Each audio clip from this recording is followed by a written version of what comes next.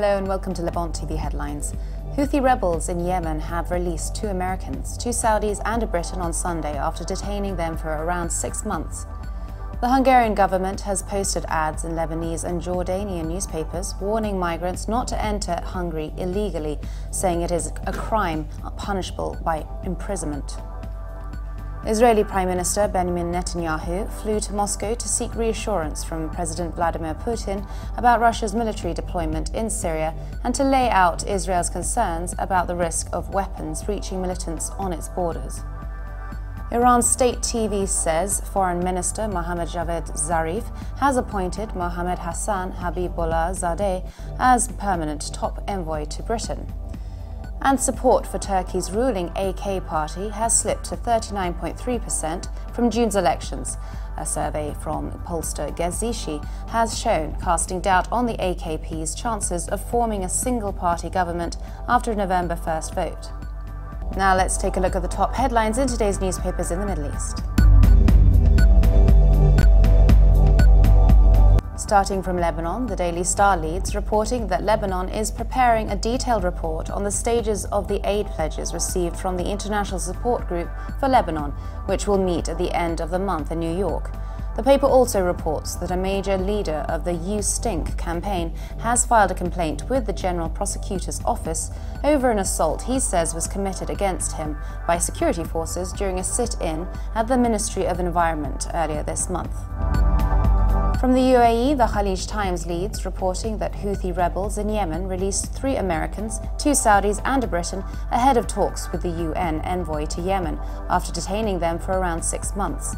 The paper also reports that people from all over the UAE and abroad paid glowing tributes to Sheikh Rashid bin Mohammed bin Rashid Al Maktoum, who died from a sudden heart attack on Saturday.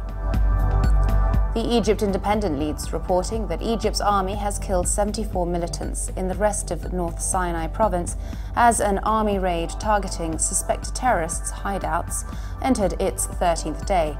The paper also reports that Indonesian workers, specifically housemaids and drivers, have been banned from working in several Middle Eastern countries, including Egypt, according to sources in the Indonesian government. Now let's take a look at the top Middle East headlines from the UK papers. The Guardian leads its Middle East news, reporting that Western governments have been urged by a terrorism think tank to encourage fighters to defect from Islamic State, with measures including offering them protection against reprisals.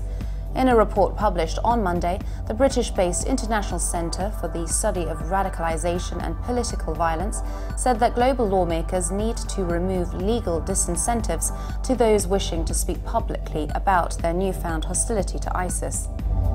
The Independent leads its Middle East news, reporting that 13 refugees, including 6 children, have died after their inflatable dinghy collided with a cargo ship.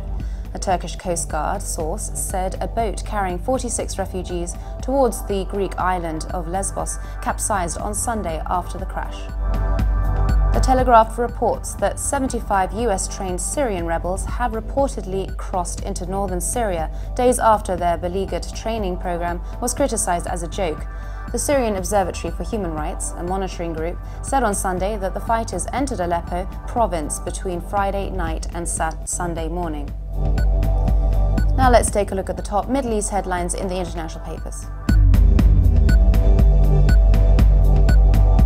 China's Global Times reports that Israeli security forces have arrested dozens of Palestinians in East Jerusalem for alleged rioting in the largest raid since violent clashes broke out over the city's most sensitive holy site last week. The official Palestinian news agency, Wafa, reported that 19 of the detainees were minors.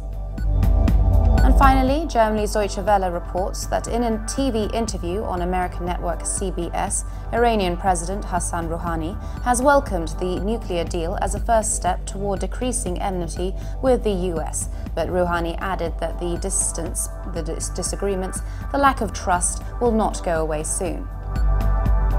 And for more updates, please visit levant.tv. Thanks for watching. Be sure to join us again tomorrow. Bye for now.